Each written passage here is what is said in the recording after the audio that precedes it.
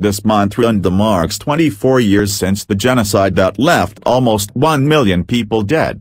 Healing is paramount in a society that's not quite moved beyond the horrors of 1994.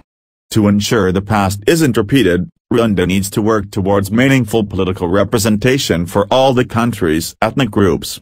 There is a model that other countries have adopted that could help it do this. It has been shown that consensus democracy is the best political mechanism to eradicate violent competition for power.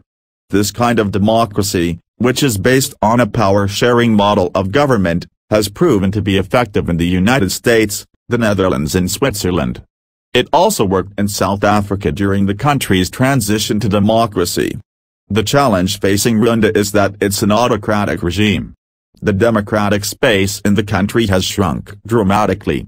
Independent thinkers and alternative voices have been silenced. President Paul Kagame has walked in the footsteps of his predecessors by concentrating power in the hands of a tiny political and military elite.